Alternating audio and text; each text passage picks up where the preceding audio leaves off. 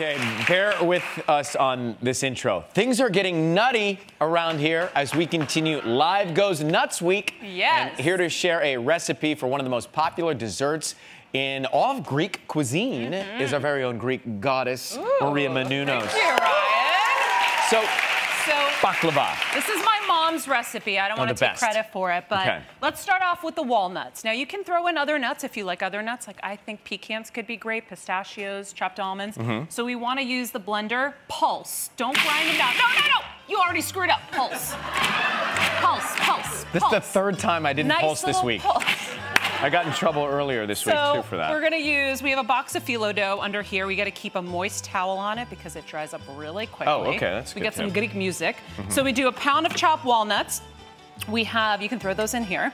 We do a teaspoon of the cinnamon, some clover, some sugar. I'm just going to start throwing these things in because I'm getting panicked for time. I like the music, the party music. So we mix all of these things in and some graham cracker that will actually moisten or take up all the honey. So stir that up. Meanwhile, I'm going to take the phyllo dough off. Mom, I hope I'm making you proud.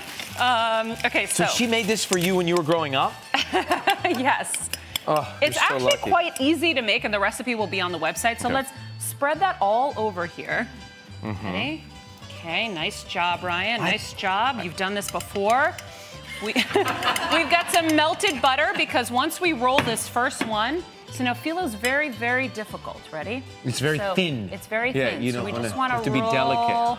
You want to keep rolling this? Yeah, I will keep rolling. Okay, you keep rolling. I'm going to get ready to butter the second sheet because we want to do a second sheet. So once you roll it, you're taking the second sheet. There you go. We want to butter the second one. Oh, I mean shoot. Sorry!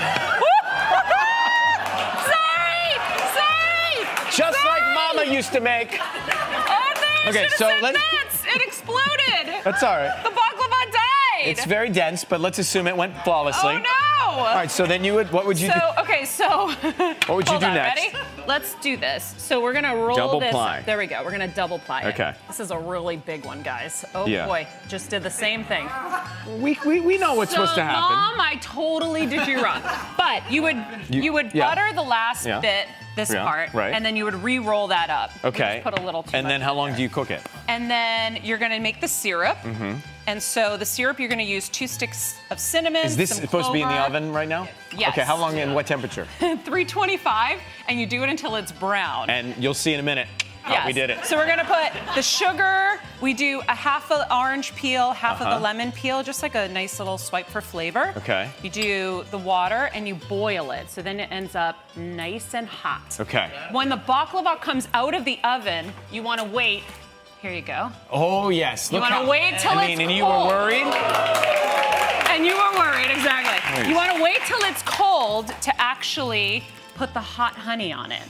Okay? So then you drizzle the honey on top. Yes. Now, I like to not put too much because I don't want it to be too soaked. Okay. Right? It gets too sweet. We want to taste it. You can go to our website, by the way, for all these details. Let's taste it. We have... The baklava! We'll be right back. This is so good. Just wait, it's so good. So you're supposed to cook one cup of nuts in there. Not the whole bowl in the baklava. I forgot in the instructions earlier that it was going to be a lot of nuts. See, that's the key. Hey.